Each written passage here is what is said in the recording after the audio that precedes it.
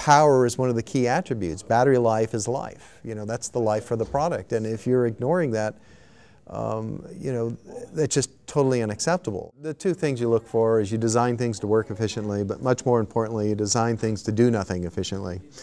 Because we do, you know, computers do nothing a lot. And so it's the 98% case that you really want to optimize for power. Work efficiently, but much more importantly, do nothing efficiently.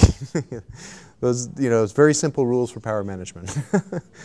Right now, we're totally relying on more architectural ways of lowering the power and power gating things when we're not using them, turning them off, then turning them back on when we need them, and setting up the architecture so that we can really minimize the latency and anticipate when we need something to just turn it on just in time, you know. Instead of relying on the randomness, we purposely try to align up activities to create big idle gaps in between the activity.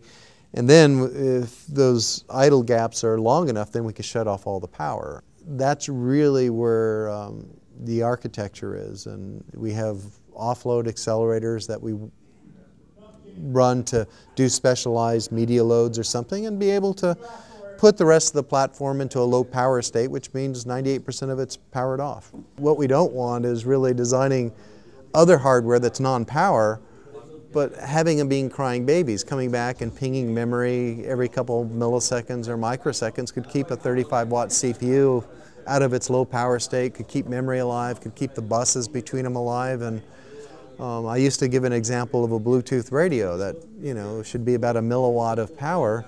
You put it on a USB bus, but because of the way the bus was architected, it generates an extra 6 watts of power because it's pinging memory every millisecond.